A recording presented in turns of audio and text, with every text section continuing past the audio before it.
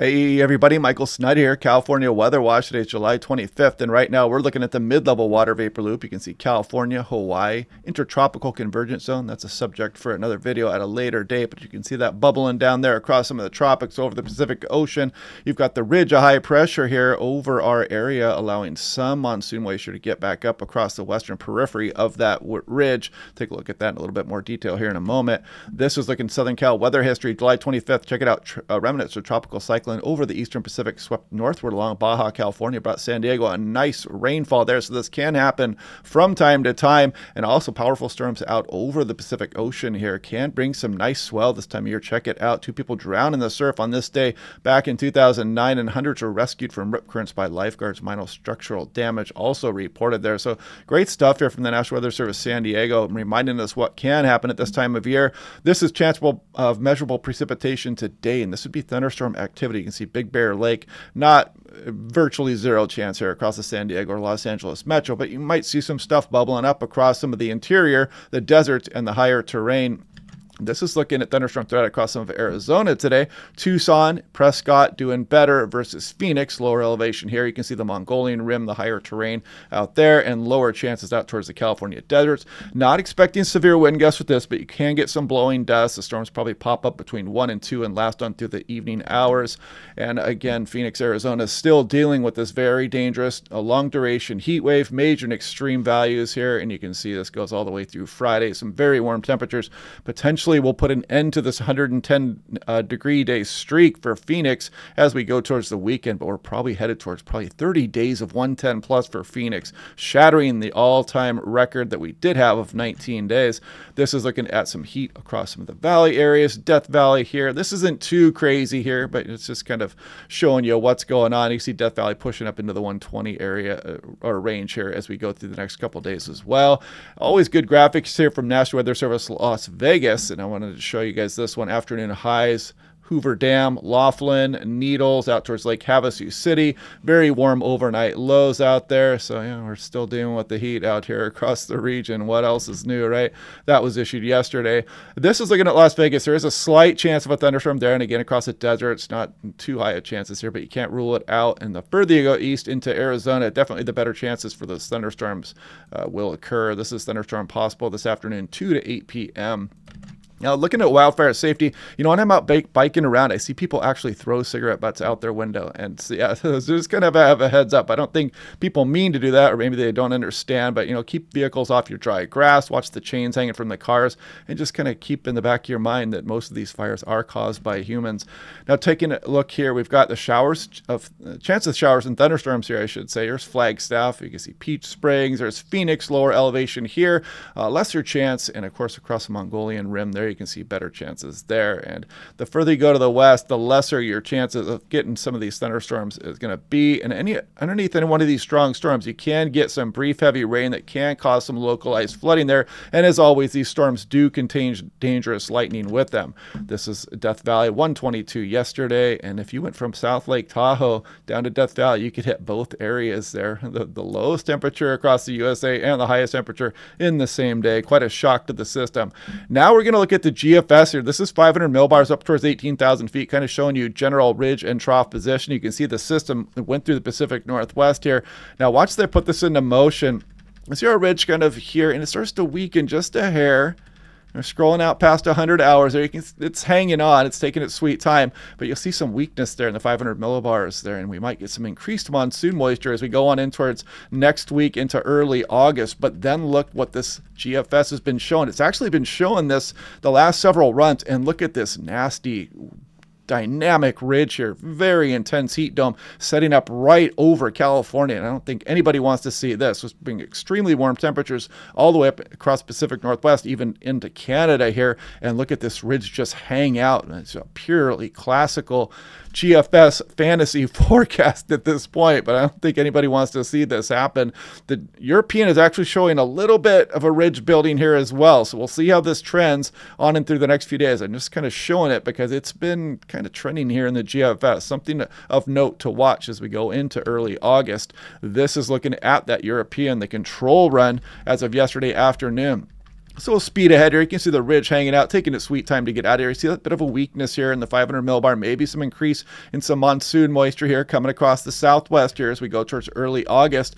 And then you can see some semblance of that ridge redeveloping here. How far west will that get? It's going to mean everything. But you can see this would be shutting off the monsoon for the most part, or at least extremely limiting it here across the region. And, you know, that's a little bit of similarity there between the European and the GFS, but it's so far out in fantasy land right now. It's just something for entertainment purposes right now, just something to watch and be prepared for. This is day one thunderstorm outlook. You can see even some severe wind gusts maybe across some of eastern Nevada up through Utah here, and that includes some of the California deserts as well. Day two pushes off to the east a little bit here, and day three kind of a repeat there. This will be Thursday through Friday morning shown there. Now this is looking at the European last night's run, total precipitation in inches. As we go through the afternoon and day, you'll see those thunderstorms develop.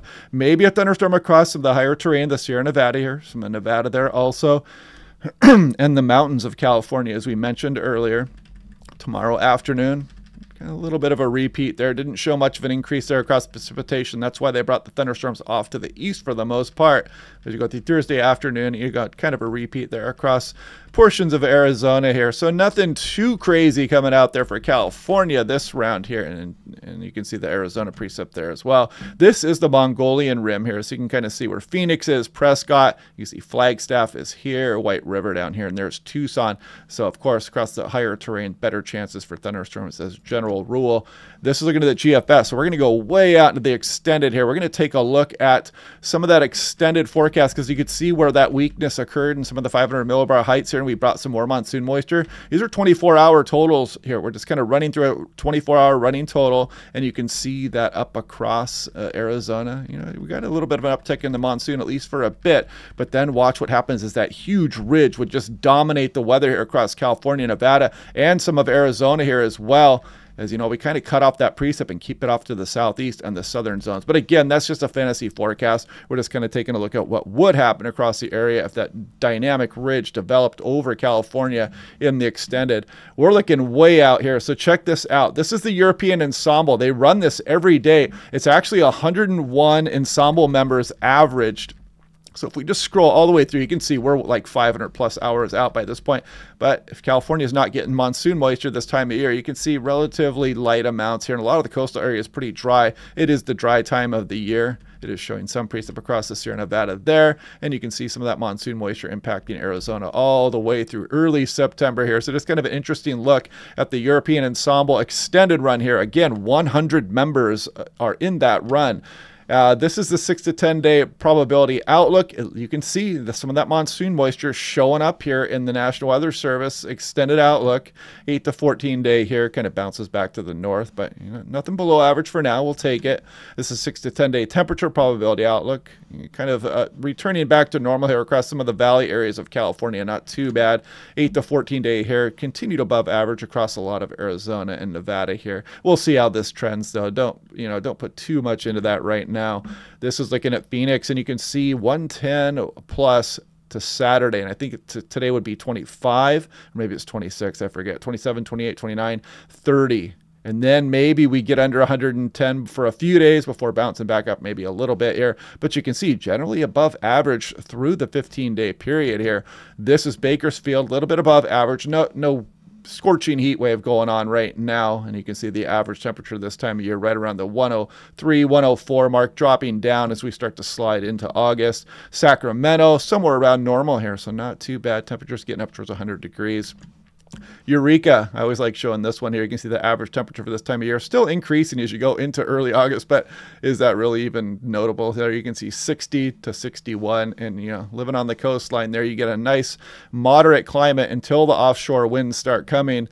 This is San Francisco, something similar there, kind of hovering around average, maybe a little bit below here through the extended. This is Santa Monica, pretty close to the coastline there, but still not too bad. You're not getting the strong onshore flow, so you are above average here. Average temperature this time of year in the upper 70s, up towards 80 degrees here, and then back down towards average maybe through the extended.